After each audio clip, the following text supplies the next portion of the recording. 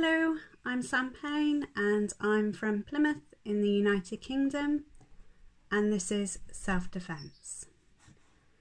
This body of mine harbours a storm. The fortune teller told me so.